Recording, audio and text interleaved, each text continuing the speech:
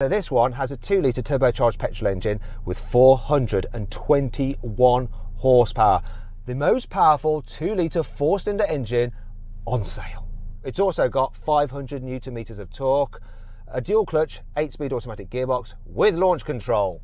The Audi RS3 has a 2.5 litre 5-cylinder turbocharged petrol engine with 400 horsepower, 480 newton meters of torque, a 7-speed dual clutch automatic gearbox with launch control. The Golf R has a 2-litre turbocharged petrol with 300 horsepower, 400 newton meters, a 7-speed dual clutch automatic gearbox with launch control.